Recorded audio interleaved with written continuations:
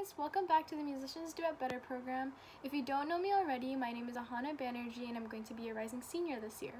I'm doing this project for my Girl Scout Gold Award to educate younger students on the different types of instruments, their functions, how they sound, and how to play them. And this is to help you guys make educated decisions for when you're deciding to either play in the band or the school orchestra or maybe even sing in the choir. So yeah, hopefully this can help guide you to the correct direction, just because I know there are so many instruments and it's really hard to find one that you find suitable or something that you love without really knowing any background information.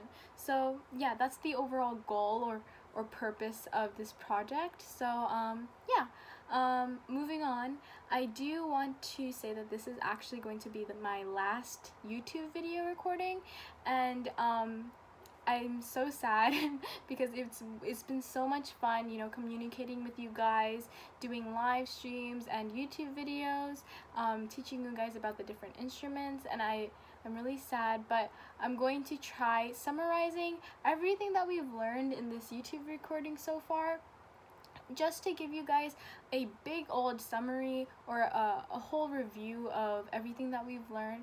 And I'll also give you guys some trivia questions, give you some time to answer them, just so we can come to a clear understanding about how instruments actually work and everything. So yeah, that is what we're going to be doing today, and we're going to be starting with percussion, then going into wind instruments, specifically clarinet and flute. We're still going into voice, so singing, and then we're going to end it with piano, ukulele, and guitar. And throughout this video, we're also going to be playing some instruments for you guys, just so you guys can hear them again, listen to them, so by the end of this video you feel like you can confidently say that you know the different types of instruments and how they work. So yeah, that's the plan for this last video.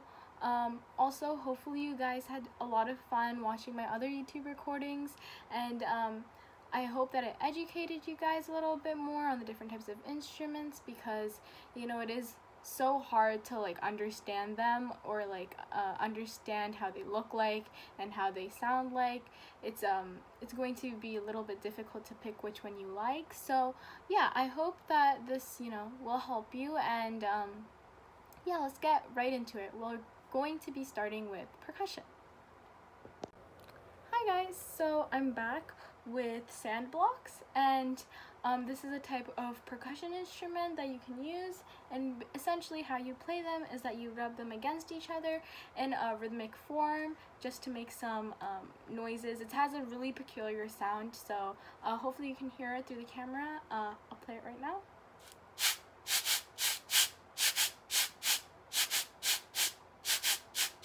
And yeah, essentially you guys can make this at home. You'll just take some sandpaper, maybe staple it or tape it around a wooden block so that you can play it and rub it against each other, and they're really easy to make. I also showed some of these instruments and including these sand blocks in my first percussion video, so if you want to check that out, feel free. Next we're actually going to be checking out the tambourine, and so I'll play these for you guys. They're actually made up of tiny little cymbals, so when I shake it you can hear the cymbals clashing against each other, and it'll be really nice to hear a rhythmic form. So essentially how I would play is put my finger through this hole and tap it with my left hand, just to give it some more rhythm and preciseness. So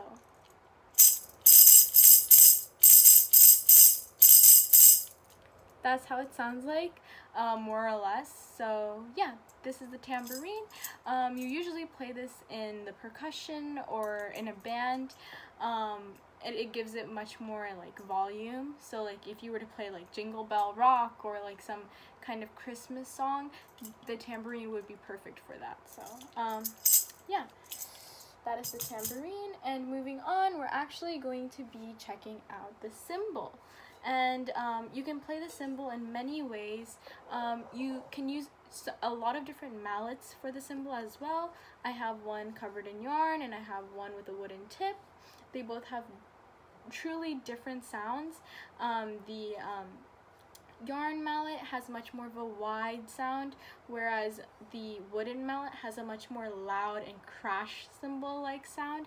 So it's a little bit more painful to the ears, but it definitely has a lot of weight when you're playing it with a band, and it's very powerful. Whereas this one with the yarn tip is just a little bit more wide. It's very like broad. It can project better. So yeah, I'll show you guys how different they sound by playing the cymbal, so hopefully you can hear it.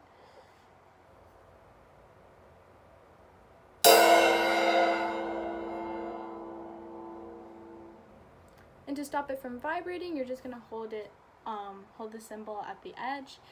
And sometimes your band director or conductor will ask you to let it vibrate just for more emphasis. So for the yarn mallet, I'll let it vibrate, so hopefully you can hear like the vibration and the loud echoey sound.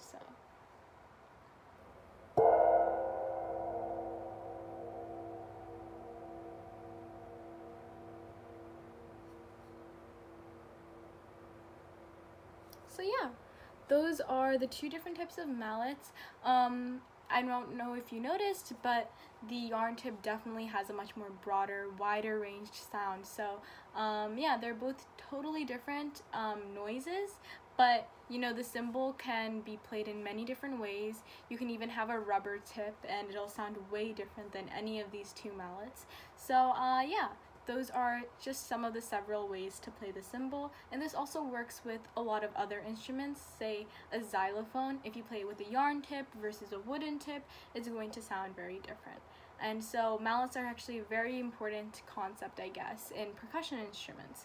So yeah, moving on to the last instrument I'm going to show you guys. It's the shaker, and a shaker is actually very common. It's very easy to make.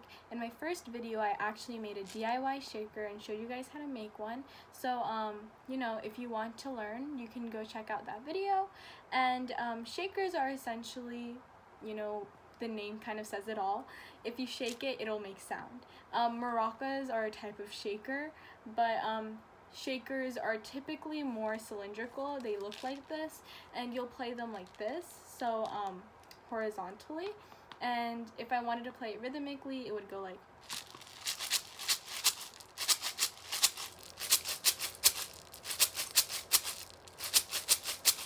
so, something like that.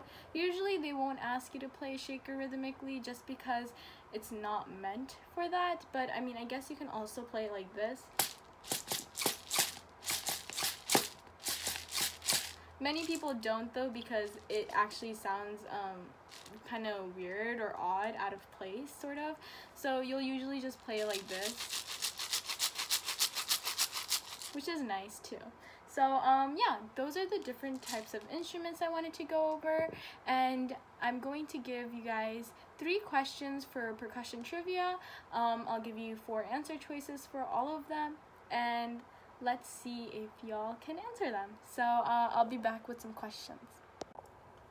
Hi guys, so we're going to be moving into trivia now, and I haven't covered all the material in this video itself, so most of the questions are actually going to be from the previous live stream and the first YouTube video that I've made. But don't worry, in case you get it wrong, I will be explaining the answer at the end of and while I reveal it. So if you don't understand a concept or why it's right, I will be explaining it, so don't worry. And yeah, so let's get into it. For the first question, I'll ask, which of the following is a type of unpitched percussion? So the answer choices for this one are A, timpani, B, tambourine, C, chimes, or D, marimba. I'll give you a few seconds to think about it. So the correct answer is actually B, tambourine. And the reason why the tambourine is a type of unpitched percussion is because I can't make different sounds or different noises with the tambourine. I can't change my pitch, I can't change a note. The only thing I can play is the tambourine itself. Like, I can't change anything about it. So if you see this, I can only make this one note. There's no way to make any other sounds or any other pitches with this tambourine. However, for the other instruments, timpani, chimes, and marimba, I have mallets and I have different notes that I can play. So I will have notes like letter notes, like A, B, C, D, and etc. So I can change my pitch and change the note, and it's different from the tambourine because for the tambourine I can't play any other notes. There is no other way to do that. So yeah, that's it for the first question. So for the second question, I'm going to be asking a sort of easier one, but yeah, let's get into it. Which of the following is not a part of the percussion family? Is not a part of the percussion family. So the answer choices are A, viola, B, xylophone, C, piano, or D, the gong.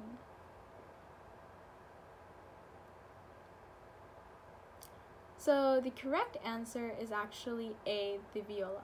The viola is not a percussion instrument, and this is because it's actually classified as a string instrument. Many people play the viola in string orchestras, whereas percussion instruments are typically played in bands. So you'll never see really a viola being played with a band instrument, so it's just not really common in school bands, or school orchestras. So that's essentially it. The reason why the viola is considered a string instrument is because actually it's made of strings. It has 4 strings and you play them with a bow. And essentially the definition of a percussion instrument is something you hit or strike to make noise. And you're not really hitting or striking the viola. However, say for a piano, you're hitting the notes, you're pressing on them, so it is considered a percussion instrument. Okay, so for the last and final question for percussion is, which of the following is a mallet that you don't use in playing percussion instruments? So something that you don't use as a material for mallets. And the answer choices are A, yarn, B, rubber, C, steel, or D, wooden.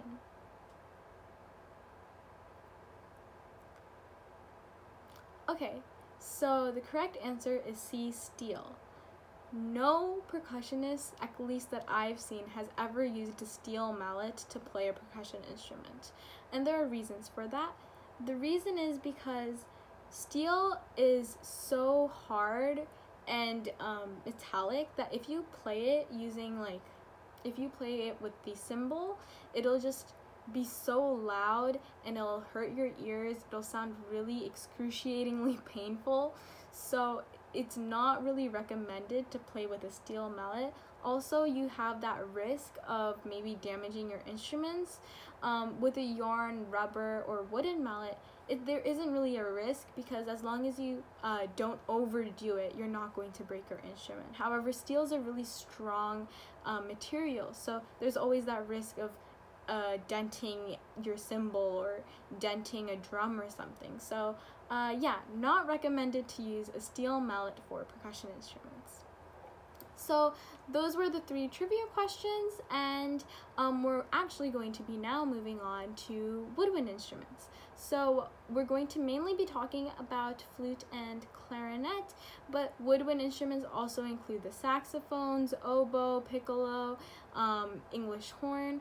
So we're only going to be talking mainly about the flute and clarinet just because I have those instruments available with me, but it extends to countless other instruments. So yeah, we will get into that right now.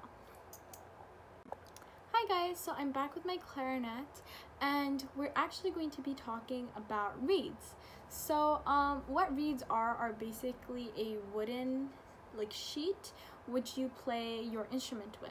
So I'll put my reed on my mouthpiece, which is right up here, and I'll try putting my mouth across my mouthpiece or around my mouthpiece so that I'm hitting the reed with my mouth.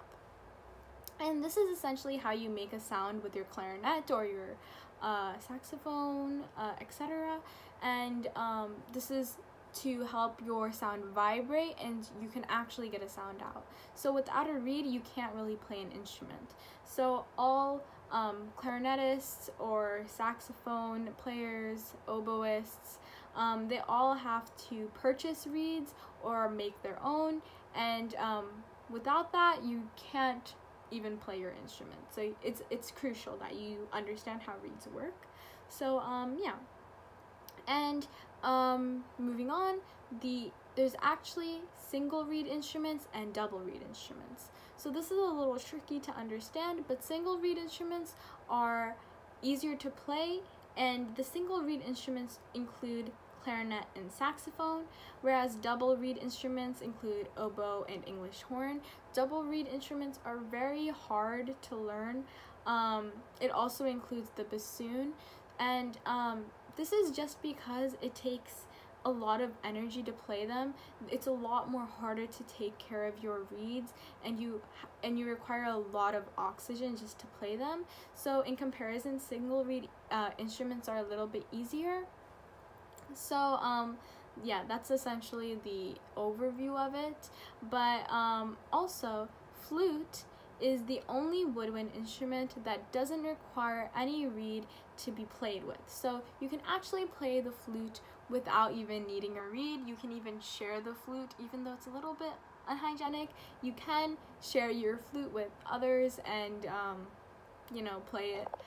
So you can't really do that with a clarinet because you'd be putting your mouth on the same reed, and that gets a little icky if you're trying to share that. So yeah, definitely would not recommend. So yeah, these are the two different types of reed instruments, but overall there are 6 woodwind instruments, and this includes flute, clarinet, saxophone, piccolo, oboe, English horn, bassoon. So yeah, also the piccolo is just a smaller and higher pitched version of the flute, so I would recommend that you try that out or look into it. A lot of flutists also play the piccolo. It's just a miniature version, so you know, that's pretty cool. And I'm actually going to play a small little piece from Moana, just so you guys can hear really how the clarinet sounds like, and my sister will also come over and play her flute, just so you guys can hear a little bit about what it sounds like and just hear it in a musical setting. So we'll be right back. Hi guys, so I'm back and I'll be playing a few lines from the Moana soundtrack. It's from How Far I'll Go. It's not too much, but I hope you enjoy.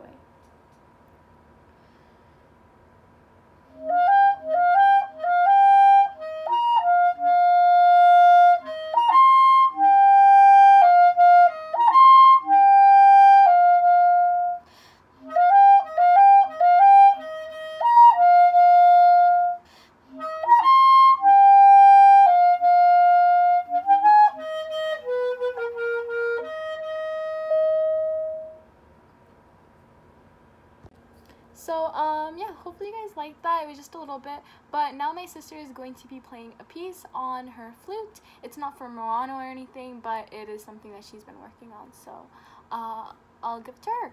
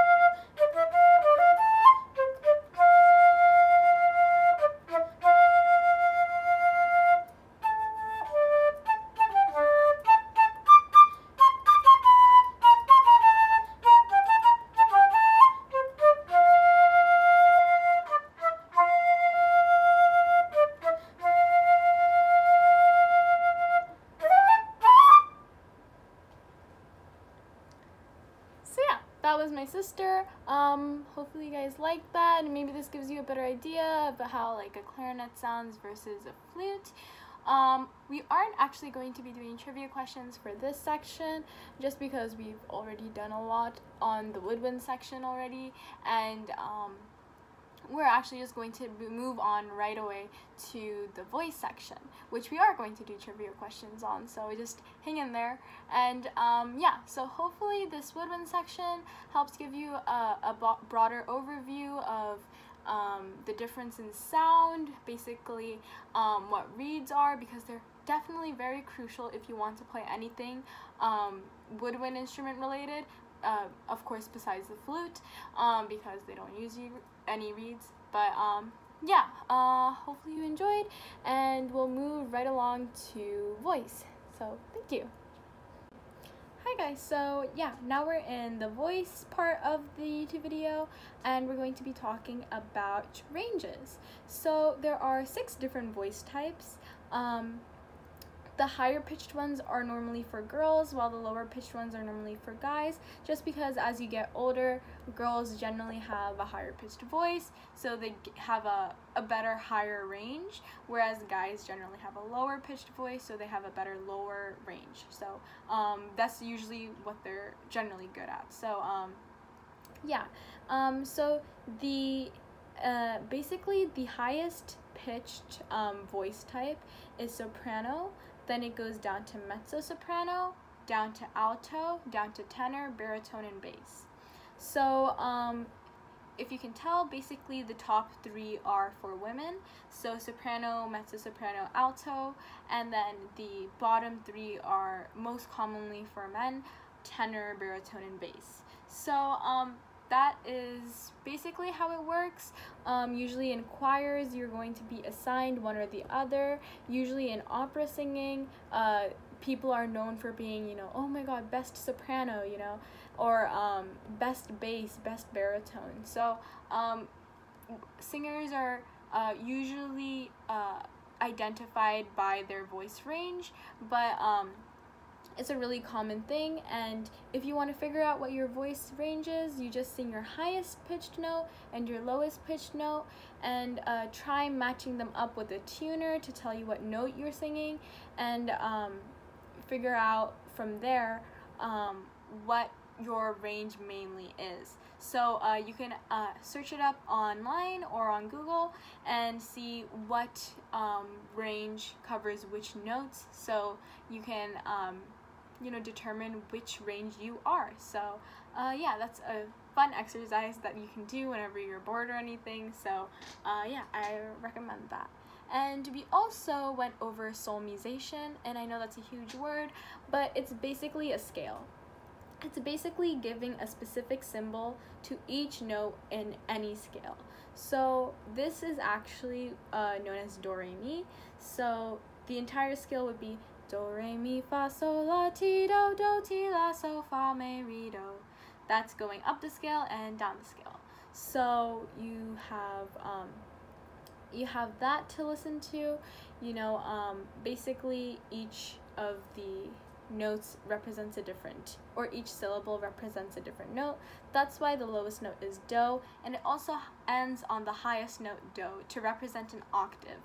An octave is a group of 8 different notes, and you're basically singing each one of them, and you'll end on the same note that you start on, just an octave higher. So do, do, it's the same note, you're just singing it higher. So that's why it starts and ends on do. And speaking of scales, there are 2 main different types: major and minor scales. Majors typically sound happier, they have a really nice positive connotation, and whereas for, I guess, minor scales, they're very negative, pessimistic, they sound a little angry, sad, or mysterious. It's basically they're opposites, and in music or in pieces while you're playing, your instructor will either ask you to play a major or minor scale to warm up your instrument, or anything like that. And for in pieces, composers, while writing their pieces, they'll add in mixes of major and minor scales just to make the sound or the music have more dimension to it, more feelings involved. So that's kind of the way to go when you're composing. You're trying to use as many like different types of moods as you can, just to alter it a little bit, you know. And yeah, that's it for major and minor scales. You can also sing them. It's a little bit harder to sing minor scales, but minor scales are just generally harder than major scales. Major scales are more commonly known. So yeah, that's it for that. And for singing, there's also different ways that your voice can actually translate thoughts and feelings. Like, you don't have to just sing words. You can beatbox, you can do opera, you can do a cappella singing, you can also do like scatting. So each one has its own different vibe. Scatting is when the rhythms and notes can be changed every time you sing, and you're just singing in like syllables, I guess. So it's like so something like that. It's just a lot of like nonsense being put into a jazzy rhythm. So yeah, it's very like, it's for improvising, when you're improvising for the melody. So it's not too common these days, but it used to be very, very common in like the 1900s. Jazz vocal stylings were so you know, appreciative back then. And then we also have a cappella, where you can sing in a group or sing as a solo singer, and you sing without any instruments. So for some a cappella groups, I would recommend checking out maybe Pentatonics. They sing really well together. It's a group of 5 people, and they all try mimicking their voices as like drums, different types of beats. One person may be the bass, while the other person is the harmony, and another person is the melody, and they all try to interact with each other and harmonize with each other. So it's really nice to listen to, and it shows you that you don't always need instruments to make music. You can have your own voice and make it like that. And obviously, opera singing is just singing in different languages. It's a form of theater where singing is just plays just a really leading role in the theater and into the play, I guess. So it can be very moving at times. It's really emotional and very poetic. So even if I didn't know the language, I could almost be moved to tears. So that's how powerful opera is. And obviously, beatboxing is just imitating the sound of a drum machine with your voice. Unfortunately, I can't do it. I don't have the skills to do that, but you're basically trying to lay down a beat with just your voice, which is really, really nice. And it just sounds really, really cool when you're trying to mimic so many drums at the same time, right? So yeah, that is a very intense crash course, I guess you can say, of what voice instrument is. Sorry if I'm going a little bit too fast, but if you want any more in-depth information, I do have videos of each one of these, and I've done some live streams on them as well. So if you had checked them out, or if you want to look at my YouTube videos, you know, feel free. It definitely goes much more slower, and you'll understand all of them a lot better. I'm trying to breeze as fast as possible for these ones, just so I can keep this video very brief and just a strong overview in case you did watch all of those and you wanted to just have a summary. Then this video is for you. But if you haven't watched those videos, I strongly recommend that you do, and then come back to this one to have more in-depth understanding of everything. So yeah, we're going to quickly move on to the checkpoint or the trivia questions. So I will come back once I have those written down. Okay, so I'm back, and I do have some fun trivia questions to ask you guys. So here, I'll start. This is a fill-in-the-blank question, and I will give you 4 answer choices. So this is do, re, mi, fa, so, la, blank, do. So I want you guys to fill in the blank, and I'll say the question again because I know it's a little bit confusing, but just fill in the blank syllable for this scale.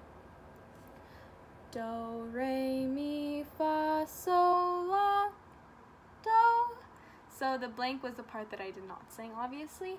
And here are your choices. A, ti, B, to, C, ra, or D, re.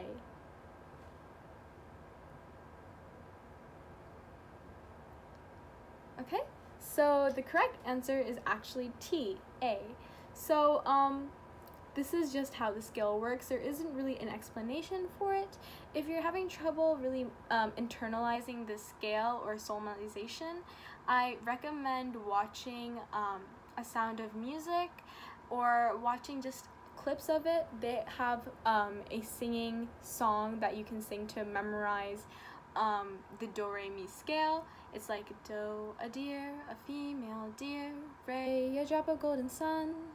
You know, that song is just really helpful, so you can help memorize this without making it seem like busy work, because it is important that you memorize this just so you can have future reference for all the different types of, you know, notes, and it'll just help you whenever you're playing an instrument to see, you know, what is really like going on, right? It'll give you more perspective. So I do recommend memorizing it, but I don't want it to seem like work. It should just come naturally if you watch that music video from The Sound of Music, and yeah, I strongly recommend that. So yeah, so to the next question. For the second question, it is, how many different voice types are there? A, 3, B, 4, C, 5, or D, 6?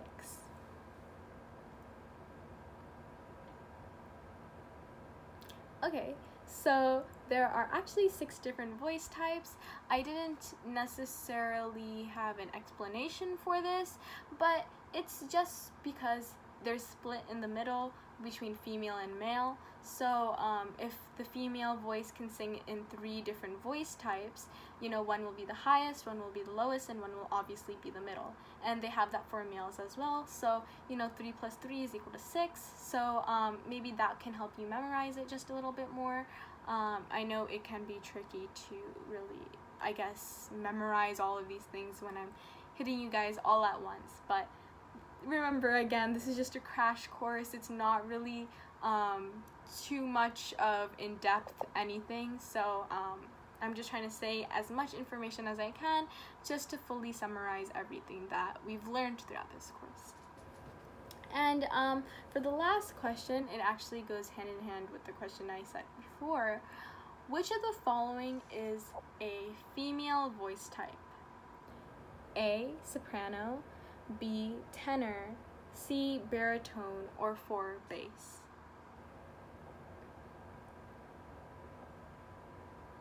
So the answer is a soprano.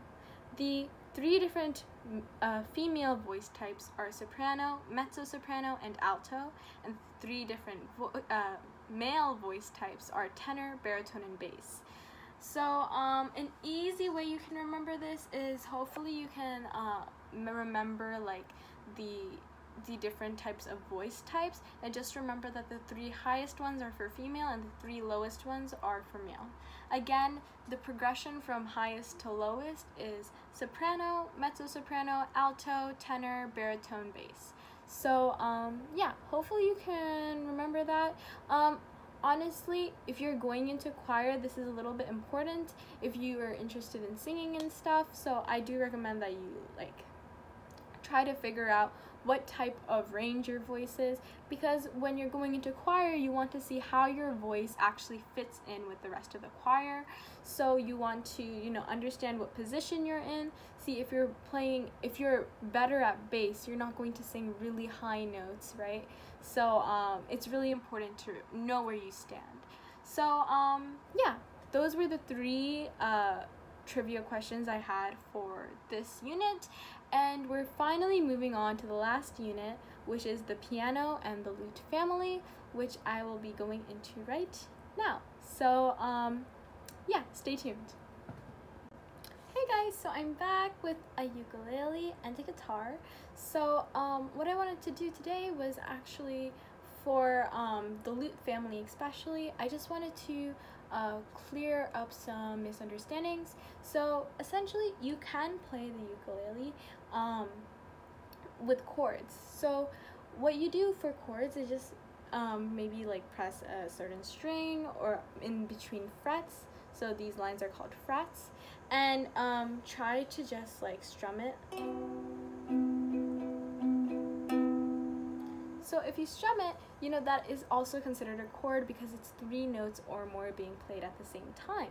So what usually happens when people play the ukulele is that they'll try to sing over it just for the ukulele to provide some background support, but it's not really considered a main instrument. Like, you're not going to play the ukulele by itself typically. You usually just play it and then sing over it, or do something to elevate it a little bit more, just because the ukulele is a Hawaiian instrument, and it's very like soft sounding, so you want to just upgrade it by singing over it, or maybe adding some more instruments, just because the ukulele can't really stand its own ground by itself, but it's still such a great instrument. So I do recommend playing it. It's very cute and very, convenient because it's small, you can travel with it, and it's adorable. So yeah, that's for the ukulele. And for the guitar actually has 6 strings, whereas the ukulele has 4. And the guitar, you can do the same thing. You'll be strumming it, and it'll actually have more of a louder sound because the strings are heavier. They're made up of either like metal sometimes, or just a very like hard type of string, whereas the ukulele is made up of nylon, and it's kind of plasticky, so it's not really a loud sound. It doesn't really give too much depth, but it's still, beautiful nevertheless, right? Or nonetheless. So yeah, that's the main difference. You can usually have like bits of metal put into the strings for guitar, but that's usually never the case for ukulele. And also we're going to be talking a little bit about tuning pegs. So tuning pegs are these things right here, and what you do is once you twist them, the tune will either go pitch up or pitch down. So twisting it left or right will either make it sharper or flatter, and this is so you can really like customize your own instrument. If you want to have a little deeper sound, maybe have a little bit of Spanish flavor, or in your guitar, then you can tune down a little bit just to give it a more unique taste. But if you wanted a little bit more country, I would say tune it up just a little bit so it can give a little bit more of a country sort of flavor to it. So in that retrospect, like, the guitar and the ukulele are very like flexible instruments. Like, you can totally customize it in any way you want to, and it'll be all good to go. So also going back to what chords are, you can also play chords on the piano, and you can just play 3 notes at the same time, and your right hand will be playing the treble clef while your left hand will be playing the bass clef. And piano is one of those instruments that only plays, that is the only instrument that plays both treble and bass clef. Usually all instruments, as far as I know, only play one or the other. So for instance, the clarinet and flute only play in treble clef. However, the tuba, euphonium, trombone, they play in bass clef. The viola is actually one of the main instruments that plays in alto clef, which we haven't really gotten into too much, but we will get into that in the next live stream. So if you want to learn more about alto clef, then feel free to join. But yeah, piano is just a little bit tricky to learn just because you're trying to play so many different notes on 2 different hands, and there's just a lot of thinking involved. But I do recommend playing it if you are interested in music and if you want to learn something before actually going into your instrument. So for example, my sister, she actually started off with piano at first, but then transitioned into the flute just because it was much more convenient to learn the piano before, so she could familiar herself with the different types of rhythms, different types of notes. She would be used to the treble clef. So yeah, it's just an easier transition. So I do recommend playing the piano at first. And yeah, so now we're actually going to go into more of the trivia questions. So I'm going to start off a little bit easy, but if you don't know the answers, don't worry, I'll definitely go over them. So yeah, let's start off. So this is a ukulele, but it's a basically fill in the blank question, and I wanted you guys to tell me if you knew what these lines are called, these horizontal lines on the neck of the ukulele. So these are the options: A, frets; B, lines; C, board; 4, or D, bridge. So the correct answer is actually A, frets. These are called frets, and I know I've briefly gone over them, but it's essentially where you place your fingers just to make a different sound. You can make different chords with frets, so I'll try to show you guys. So if I put my finger here, that's the sound it makes. If I put my finger here instead, it'll make this type of sound. And here, if I just have open string, no hands,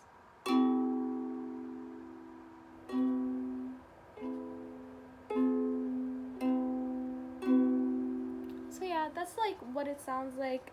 Basically, it's just chords, different types of chords, and depending on where you put your hands, it'll make a different, or not hands, where you put your fingers, it'll make a different type of sound. And you use these frets to sort of guide you through the process. So yeah, that's essentially what it is. And another question that I have for the second one is, what is one difference between the guitar and the ukulele? So A, the guitar is smaller. B, the ukulele is smaller. C, the ukulele has 6 strings. Or D, a guitar has 4 strings. So the correct answer is actually B, a ukulele is smaller. So here, I'll grab my guitar just so I can clearly show you the differences, and hopefully you can easily visualize them. This is my guitar and this is my ukulele. So as you can see, the guitar barely fits into the frame. It actually really doesn't. And this is where the ukulele is. So obviously the ukulele is definitely way smaller than the guitar. They're almost incomparable in size. This is so big. So that's obviously the ukulele is smaller and the guitar is way bigger than the ukulele. And I'm not sure if you can see, but here you can see that there are only 4 strings for the ukulele, and here for the guitar, let me see if I can make it as close up as I can. There are 6 strings for the guitar, which is many more than the ukulele. So again, the correct answer is that a ukulele is smaller. And for the last question, I'll try making it a little bit easier. Which instrument is a part of the lute family? So A, the violin; B, the viola; C, the banjo; or D, the piano. So the correct answer is actually C, the banjo. We haven't actually gone over the banjo yet, and I don't really have a banjo at home, unfortunately, so I can't show you guys. But the reason why the rest are not part of the lute family is because the violin and viola are part of the strings family for orchestra, and the piano is, again, a percussion instrument. So because of the process of elimination, banjo ultimately is part of the lute family, but also the only instruments that are actually commonly used, which are part of the lute family, are only guitar, ukulele, and banjo. So those are actually the main three types. So it's not too bad if you don't really, understand the dynamic of the lute family. If you just know that there's 3 instruments in there and know like the basics of all 3 instruments, then you should be fine. And yeah, that actually terminates or concludes, I guess, the big old crash course that I'm trying to do. So hopefully I did not go too fast for you guys, and if I did, my apologies, but you can also look through my other YouTube videos to get a more in-depth explanation, or we're actually having a review day / string day instrument for my next live stream. So if you have any questions, feel free to ask, and I'll probably be able to answer them during the live stream, and it will be on Tuesday. So yeah, that is actually it for our last YouTube video. Thank you so much for joining me and participating and watching my videos. I'm so grateful. I couldn't have done it without you guys, and yeah, I'm just really happy. Hopefully this was a good explanation roughly of all of the instruments. I know I did really go pretty fast, so again, any questions, concerns, you can just drop in during the live stream and ask me, and I'll be happy to answer them. So again, thank you so much, and this is finally our last video, unfortunately. So yeah, I guess I will either see you guys on my live stream, or you can still watch my videos over and over again if you want, or it's okay. Either one works. So yeah, it was great teaching you guys. It was an honor, so thank you for that. So yeah, I'll see you guys soon, I guess, if I can. So yeah, goodbye. Thank you again.